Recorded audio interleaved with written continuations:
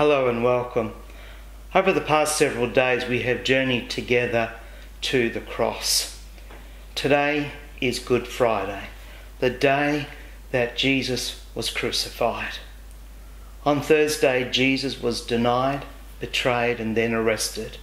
Various illegal trials took place during which Jesus was whipped and beaten and had a crown of thorns thrust onto his head. Pilate brought Jesus out to the people, hoping that they would want him to be released. But the people shouted for Jesus to be crucified. Luke tells us what happened in chapter 23, verse 23. But the mob shouted louder and louder, demanding that Jesus be crucified, and their voices prevailed. So Pilate sentenced Jesus to die as they demanded. And then we read in verse 33, when they came to a place called the Skull, they nailed him to the cross, and the criminals were also crucified, one on his right and one on his left. The Roman soldiers did their job well.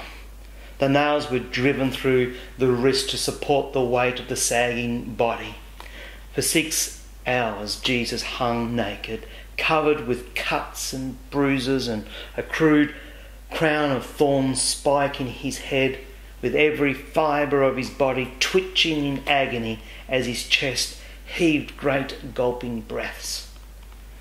Crucifixions were a messy business.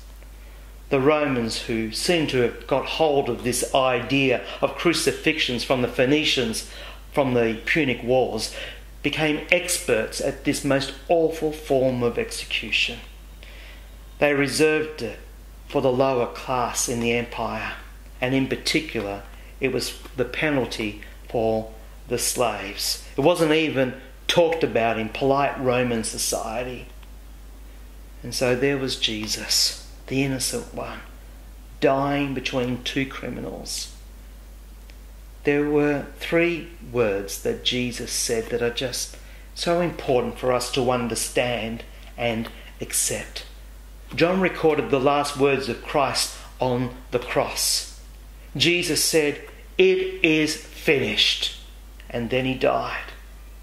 It is finished is one word in the Greek language, tetelestai. The word tetelestai is unfamiliar to us, but various people in everyday life used it back in those days. For example, when a person purchased something, the merchant would take the money and then hand the person a receipt that said tetelestai, meaning paid in full.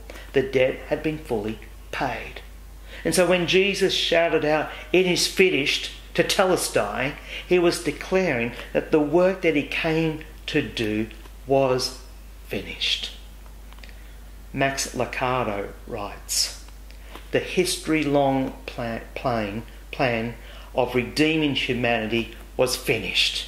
The message of God to humanity was finished. The works done by Jesus as a man on earth were finished. The task of selecting and training followers was finished. The job was finished. The song had been sung. The blood had been poured. The sacrifice had been made. The sting of death had been removed. It was over." Tetelestai. Today, on this most significant day, we remember the death of Jesus and how he had completed his mission. The work of redemption is finished. Our debts have been paid in full. Tetelestai. In prayer right now, pause and reflect on the death of Jesus, his immense sacrifice, the love and grace of God, and what this means to you.